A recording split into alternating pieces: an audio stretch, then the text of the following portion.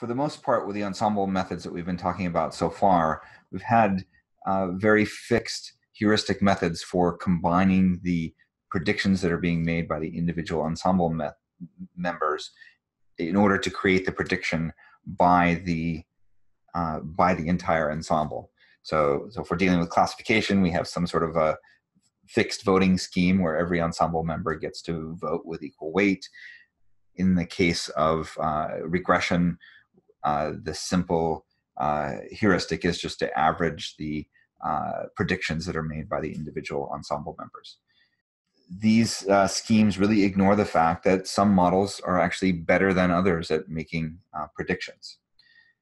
The one exception to this fixed blending type scheme is this boosting idea, where we're explicitly computing, at least in AdaBoost, we're explicitly computing that alpha parameter for each one of the ensemble members. And this alpha actually does a weighting of the different ensemble members, and we use that for the last prediction step for the entire ensemble. But even this particular process of weighting the different ensemble members is somewhat heuristic in nature. And another approach is to actually turn this into an optimization type problem. And this is the idea behind stacking. So the key idea here is that we train up a bunch of ensemble members to make predictions, and then we train a new model to take all of those individual predictions and combine them together in order to make one grand prediction. The essence of the approach is to take our training set and to split it into two different pieces. We use that first training set to train the individual ensemble members, and then that second training set, which because we've split our data, is or at least should be independent of our first training set, and we use that to train up the parameters of our blending model. So a little bit more detail there. For the second training set, each model in the ensemble makes predictions for each of the samples in that training set, and then those predictions are presented to the new model that's actually doing the learning at this stage. So let's look at a little bit of intuition here. All right, so the original approach with our ensemble methods was to have our training set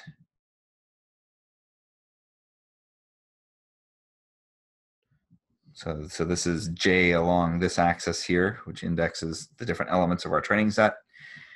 And so one element of that training set is xj, and that is presented to some ensemble method that makes a prediction, which is y, we're going to call that y hat 1. And then we train up another model, F2, and that gives us y hat 2, and on down the line. And we might end up with, say, big T of these ensemble methods. So that gives us a y hat big T. If we're dealing in the regression side of things, what the ultimate blending function does. So I'm going to call this big F. This is just a fixed function that computes an average of our different y's to produce the ultimate prediction y. And actually, I left off the J index from each one of these. So training set entirely is used in this scheme. Training set entirely is used in this scheme to train up all of our individual ensemble methods. With this new method, the stacking idea, what we do is cut this training set into two different pieces. So we'll call this T0 and T1. And it's T0 then that gets used to train up the individual ensemble members. And with using whatever scheme that we're using. So in particular, we might, for F1, we might end up subsampling T0 even further. So that's that subsampling technique that we've talked about a number of videos ago. And then F2 might get a different subsample from T0. Once that training process is complete, then that's really step one. Once that step is complete, then we take T1, and that is passed through each of these models in order to make predictions for each one of these Y hats. But note that our parameters for each of our ensemble members, these are held constant. So then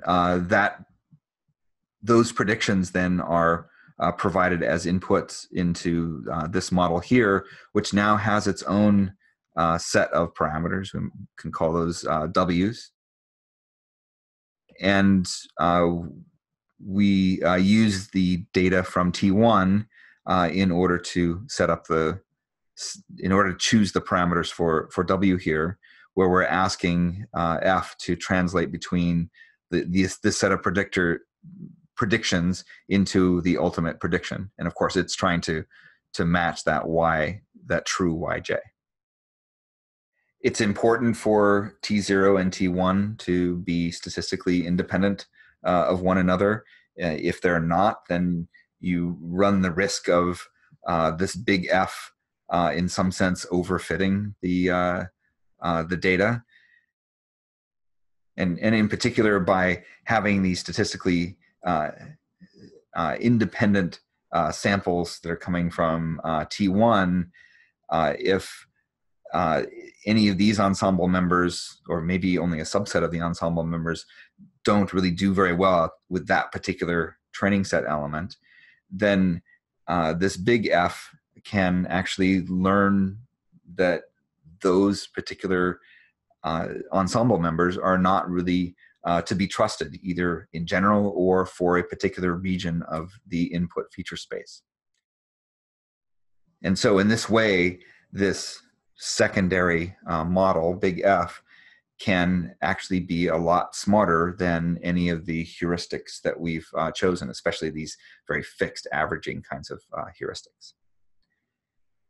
All right, so that's the general idea behind stacking with the tools that you have already in scikit-learn.